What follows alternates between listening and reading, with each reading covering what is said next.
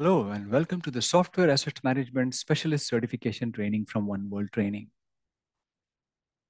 ITAMOrg offers guidances for IT asset management, including software, hardware, services and cloud, and people and information asset management. We have partnered with Van Haren Learning Solutions to become an accredited educational partner for delivering this course. ITAMOrg offers career path for professionals working in the field of IT asset management. This begins with the foundation certification. We hope you have already completed that, though it is not mandatory to do that in order to get the software or the hardware specialist certification. The software asset management and the hardware asset management specialist certifications are particularly for practitioners of software and hardware asset management. About One World Training. We are a global training company having our offices in the USA, the UK, the Netherlands, India, Malaysia, UAE, South Africa, and many other countries globally. We provide training in IT, business management, project management, ISO standards, GDPR, and many other trainings for individuals as well as organizations.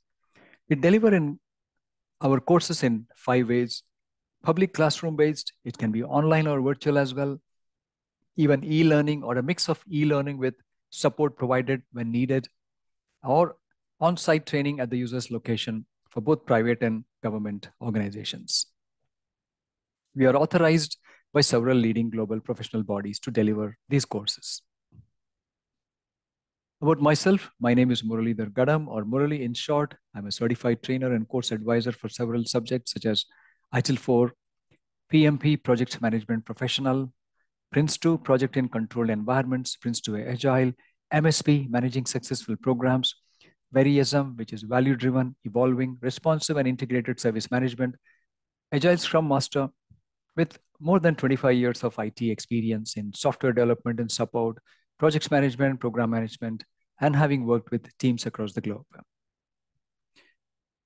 I'm a computer engineer by education and a certified corporate trainer and coach.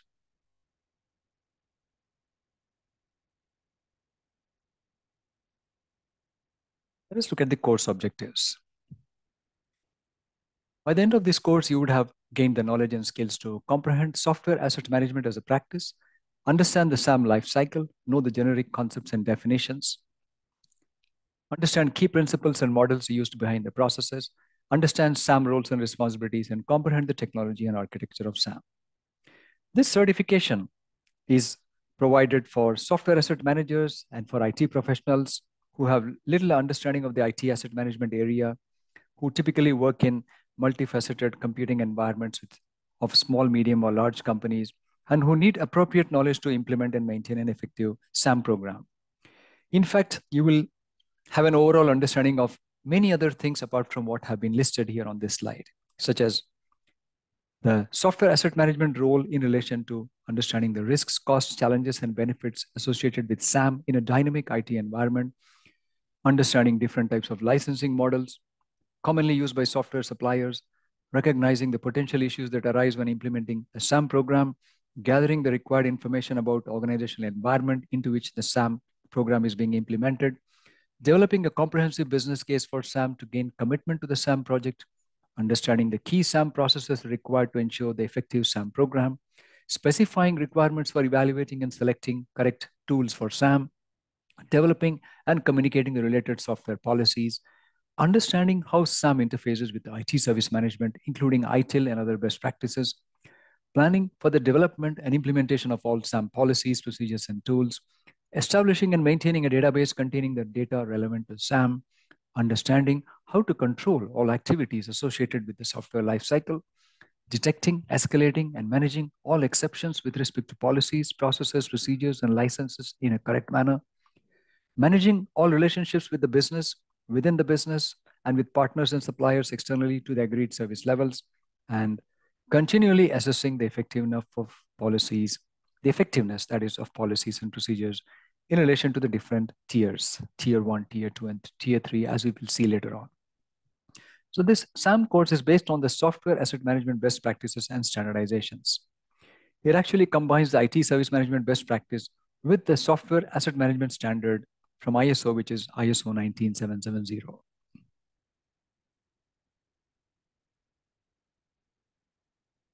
Typical challenges businesses face are businesses are fully becoming dependent on IT. They are under pressure financially due to competition and also pressure from customers. IT infrastructure becoming more complex. Software has become a gatekeeper for cybercrime. There is a lot of focus on agile development of software and agile ways of working. It is essential to keep software under control in a mobile world with the people using multiple devices rather than just usual PCs or laptops.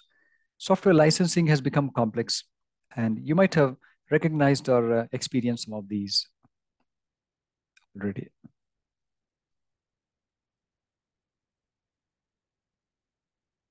In a classroom setting, it's the 3-day program wherein day one we cover key concepts of SAM principles. Day two, we continue with SAM principles and then we do SAM practices. And day three is implementation of SAM tier one, tier two, and tier three. It is possible that during the 3 days, there is a slight shifting of topics depending on how much gets covered on every day. However, in an online course like this, in an e-learning course, particularly like this, it'll all be up to you on how you want to proceed with the recordings.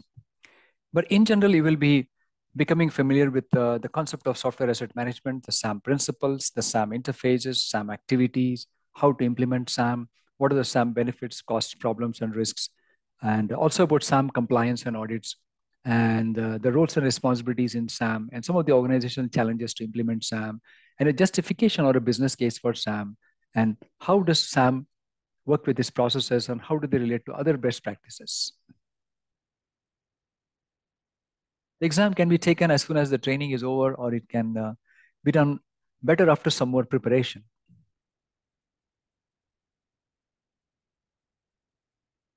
If you have taken the ITAM foundation already, you would know that ITAM consists of hardware asset management, software asset management, services and cloud asset management, and people and information asset management.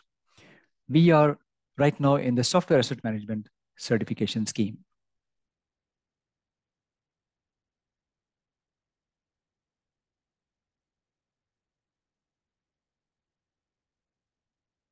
Exam for software asset management specialist is a 1 hour exam with multiple choice questions, 40 questions overall, 40 questions, that is no negative marking.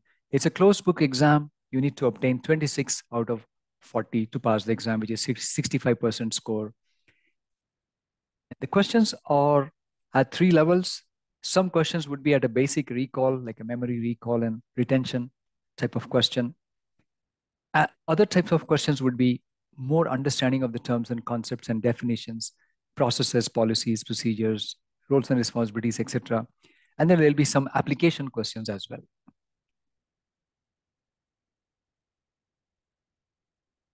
For you to explore more information, we have given you some links, web links. But if you need to get more clarity about the exam procedures, you may want to look up the vhls.global website as well.